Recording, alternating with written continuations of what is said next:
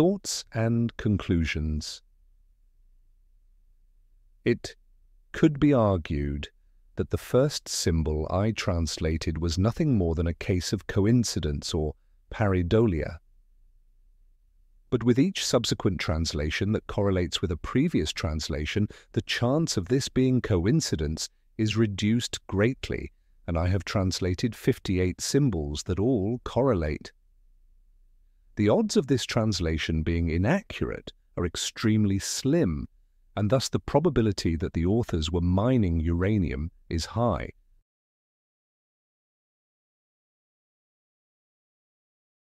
The Giza Pyramid Complex. The American researcher Jeffrey Drum has an excellent theory about how the Great Pyramid of Giza could be used to produce vast amounts of a watery, sulfuric acid solution. This may seem like a random conclusion for someone to come to, but it is in fact exactly what was needed, being produced in the exact spot where it would be used. Beneath the Great Pyramid, there's a subterranean chamber that's been excavated into the bedrock. The chamber contains a well shaft that's connected to an underground aquifer. In today's nuclear industry, the majority of our uranium is recovered from in and around these underground waterways using a process called in situ leach mining. In situ leach mining is a process that uses 2 or more boreholes to remove uranium from the ground. Firstly, some of the native groundwater is removed, and then an oxidizer, which is normally sulfuric acid, is added to it. The watery sulfuric acid solution is then re-injected into the ground close to or upstream from the uranium. As the solution migrates downstream towards the extraction well, the uranium particles that are stuck to the sand and rocks are dissolved into the solution.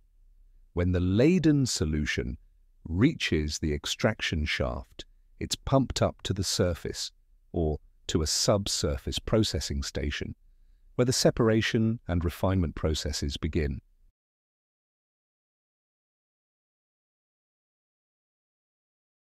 I suspect the well shaft in the Great Pyramid subterranean chamber was used as an injection well.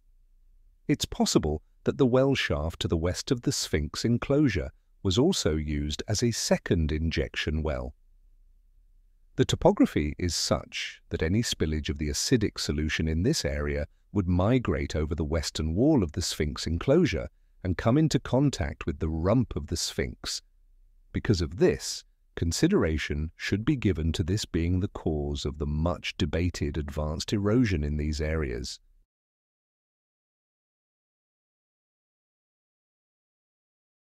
The Osiris shaft is a well shaft complex located beneath the causeway of Khafre's pyramid. I believe this is the most likely site for an extraction well. I recall hearing that when they first excavated the shaft that they had trouble pumping all the water out of it. It was apparently filling up just as fast as they could empty it. They had to wait for the groundwater levels to drop naturally before they were able to temporarily drain it. This tells me that this is a place where groundwater naturally migrates to, which makes it the perfect place for an extraction well because the pumps would be working with the natural flow of the water.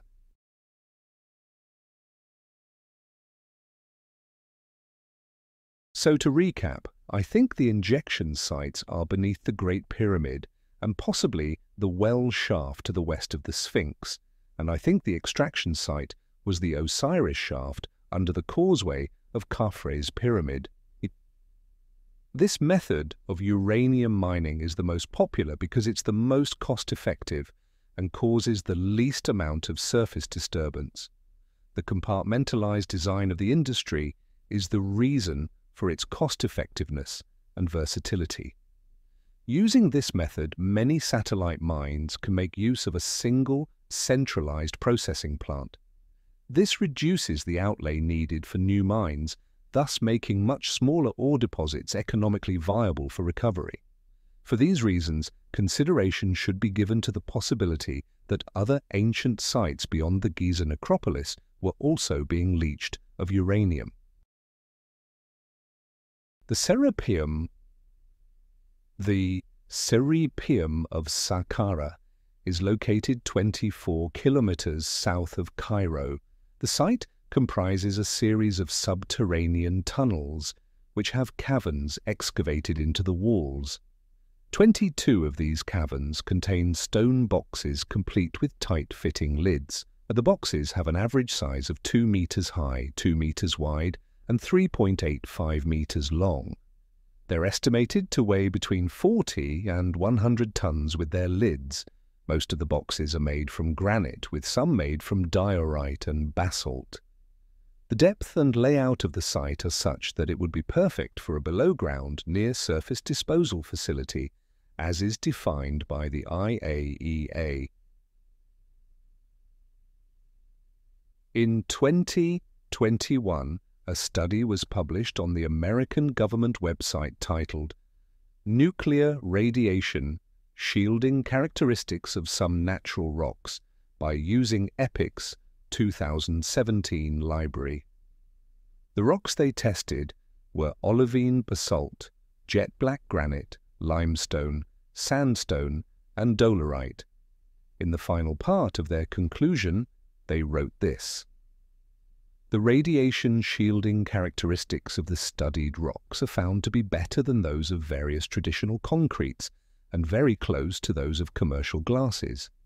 Therefore, the natural rocks can be used as superior economic and environmentally friendly shields for radiation shielding applications.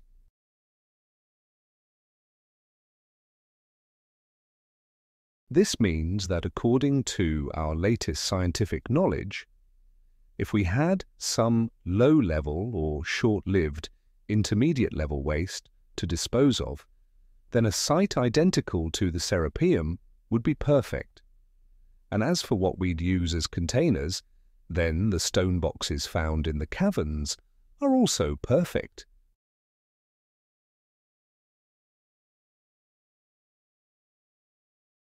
The Great Pyramid of Giza. The builders would have known that they would eventually recover all the uranium from this site, at which point they'd face two challenges. First, what to do with the structure itself, and second, what to do with the low-level waste this process produced. Makes perfect sense that once they'd finished with the structure, they'd use it as an above-ground, near-surface disposal facility to store some of the waste they'd accumulated. As we know, the Great Pyramid was looted and emptied sometime before we discovered it in the Common Era. As such, we can only guess what might have been sealed inside by those who built, then abandoned it. But not everything is gone. There's several hidden chambers that would be perfect as storage areas for solidified waste. Most of these areas have been accessed and emptied. In some cases, the excavators report that these voids or chambers were filled with sand. There's one chamber that remains and possibly contains remnants of some ancient solidified low-level waste, and that's the concealed chamber beneath the Queen's Chamber. Its layout is thought to resemble a passageway with niches or rooms going off it. The corridor is thought to be around 30 meters long and about 1 meter high. It was discovered in 1985 by French architects Gilles Dormion and Jean-Patrice Guadin. In 1986, they were given permission to drill holes into the concealed chamber, and when they did, sand spilt out. And the sand wasn't regular desert sand, rather, it was quartz sand, and it's said to be of a small and uniform grain size. It's thought that the corridor and niches were utilized as some kind of storeroom which was backfilled with sand and sealed shut when it was no longer needed. I agree with this, except I think it was low-level radioactive waste being stored there. The layout of the passageway with its niches is the perfect design for such a use. The end niche could be used first and then filled in. Coincidentally, when our scientists are faced with this challenge today, the preferred backfilling substrate for radioactive waste sites like this is quartz sand, exactly what was found sealed in here. Another possibility is that the quartz sand itself may be the waste rather than or as well as the backfilling substrate. Quartz sand can be produced artificially using quartz dust and resin. Quartz was known to be popular in ancient Egypt, and quartz dust produced from the mining and working of quartz is highly toxic. It's possible that the liquid low-level waste from the uranium mining operation was processed, reduced in volume, and combined with spent ion exchange resin and quartz dust to solidify it into engineered quartz sand. This would be combining two toxic waste streams into one useful product that could go on to serve as a backfilling substrate or as part of a concrete mixture where a degree of shielding is required. An artistic impression of what the Great Pyramid looked like. The tight-fitting and highly polished casing stones would have provided the impermeable membrane. The king's chamber air shafts would be used as gas vents, and liquid drainage is available through the subterranean chamber, all in line with the IAEA description of a ground-level, near-surface disposal facility. The Osiris Shaft Complex. As I've mentioned, the Osiris Shaft Complex is where I suspect the extraction pump was located. The shaft complex has 3 levels. On the second level, there's a cavern with 6 niches carved into the walls. 2 of those niches contain large stone boxes made out of basalt. Again, this site and its stone boxes are ideal for use as a below-ground near-surface disposal facility. Some types of nuclear waste have to be stored underwater until it has sufficiently cooled before it can be moved to dry cask storage. At the base of the Osiris shaft, there's a large stone box with a tight-fitting lid submerged beneath the water. The reason this was deemed a good spot for an extraction shaft was that this is a place where groundwater naturally migrates to and would be amongst the last areas to dry up. This makes it a good site for cooling waste before it's transferred to a dry cask storage area. It makes sense that once they decommissioned the mine, that they'd utilize the Osiris shaft as a waste treatment and storage facility. In today's mining industry, it's common for toxic tailings to be stored next to the mine and then be put back into the mine once it's been fully exploited. Having a disposal facility in the extraction shaft complex is in keeping with that philosophy.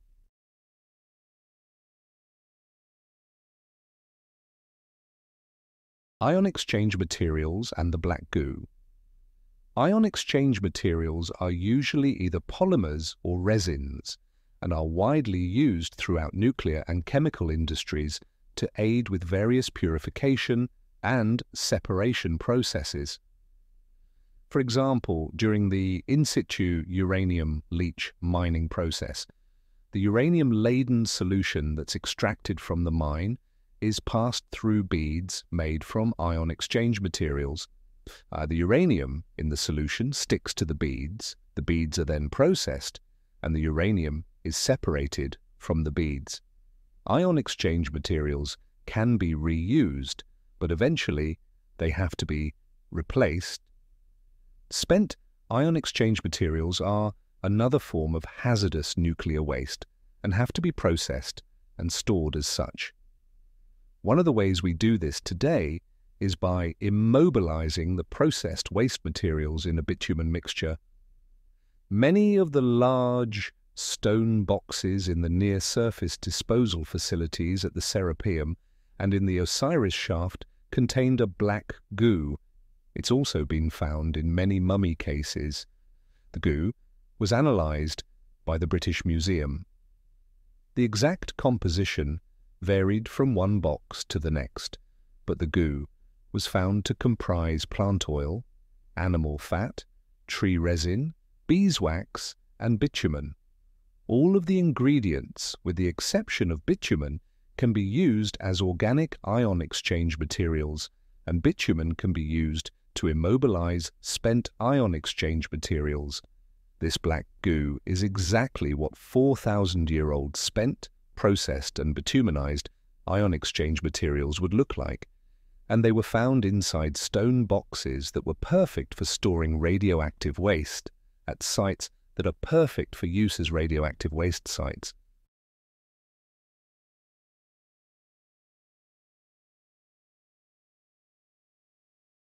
Mummification. So it seems that ancient Egyptians started mining uranium and mummifying their dead at around the same time. In 1986, the first responders who attended the Chernobyl disaster became so saturated with radiation that their bodies had to be welded into lead coffins.